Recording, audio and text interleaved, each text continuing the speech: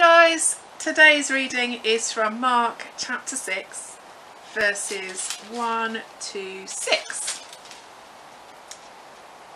Jesus left there and went to his hometown accompanied by his disciples.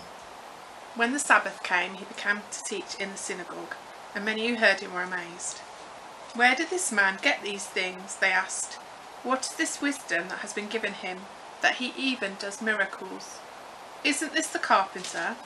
Isn't this Mary's son, and brother of James, Joseph, Judas and Simon? Aren't his sisters here with us?" And they took offence at him. Jesus said to them, "Only in his hometown, among his relatives and in his own house is a prophet without honour." He could not do any miracles there, except lay his hands on a few sick people and heal them, and he was amazed at their lack of faith. Okay, this is a good opportunity to pause the video, open your Bible and have another read of Mark chapter 6, 1 to 6, and see what God might be saying to you through it.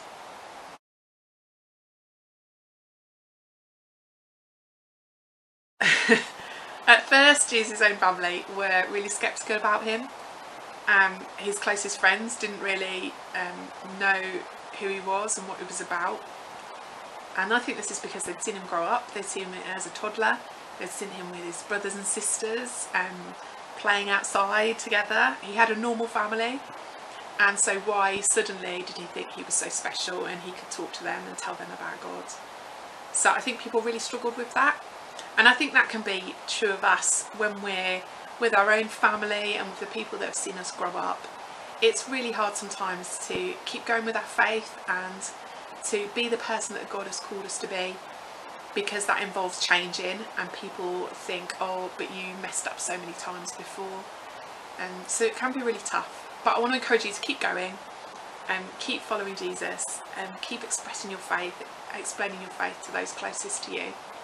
And for Jesus' family, James, his brother, became the leader of the church in Jerusalem, and we think that James even died for his faith. He was a martyr.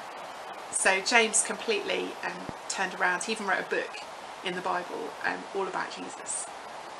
So James' life was completely changed, and the same can be true of our closest friends and family as well. Let's pray. Dear Jesus, we want to follow you and we want to be changed and be different, and that can be really tough, especially with our family. It can be hard to be patient and loving towards them, especially when we're all stuck in.